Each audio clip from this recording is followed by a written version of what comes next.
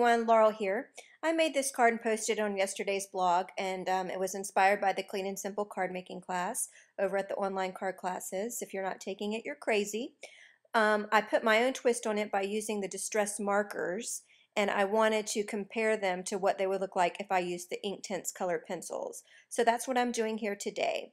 So I'm taking that Hero Arts lattice background and I'm going to heat emboss it on some craft cardstock, which is Nina Desert Storm, and then also on some white cardstock, which is Nina Solar White.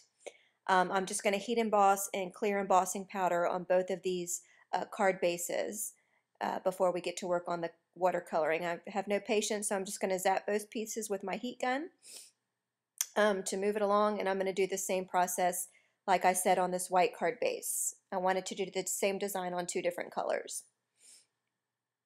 I just pulled out some pencils colors that I like. I've got the 24 pack, but Simon Says Stamp also carries the 12 pack of these Inktense colored pencils, and I also finally picked up the Tim Holtz or Ranger water brush markers or brushes, whatever they're called, and this is the broad tip.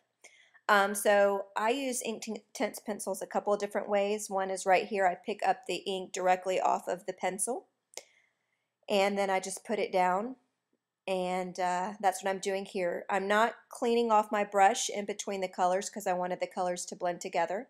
The more water you use, the more muted the color will be. The less water you use, the more vibrant the color will be.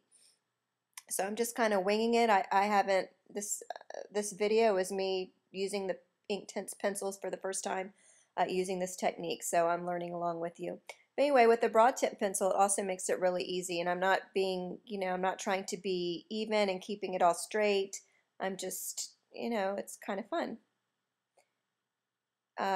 Obviously there I'm just going to dry it up, and then I decided, hey, I want my colors to be darker, so look, just pick up a little bit of water, pick up your color off of the pencil, and boom, you get these really vibrant colors.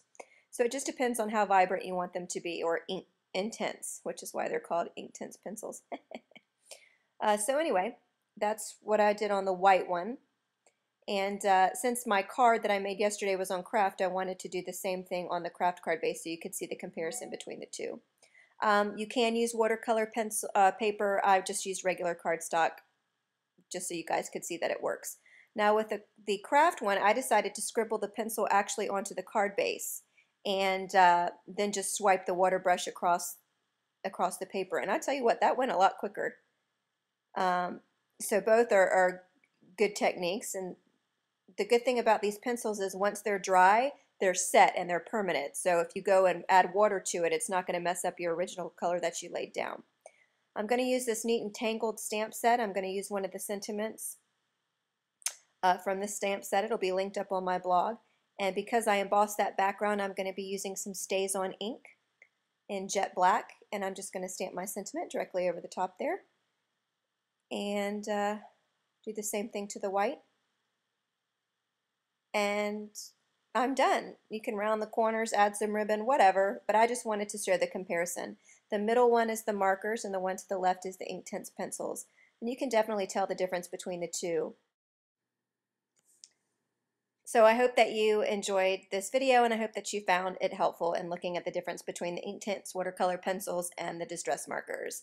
Here's a close-up of all three cards, and then a close-up of the two I made today in the video. Thanks so much for watching.